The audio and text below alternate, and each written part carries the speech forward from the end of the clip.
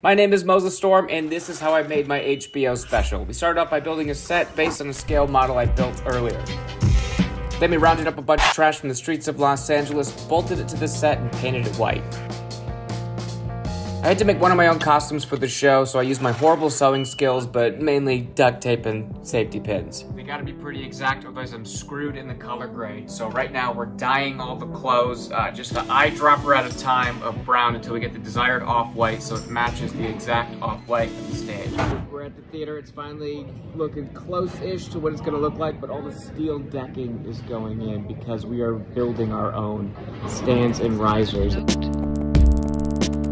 Yeah, I like this thing. God, Moses Storm, are you kidding me?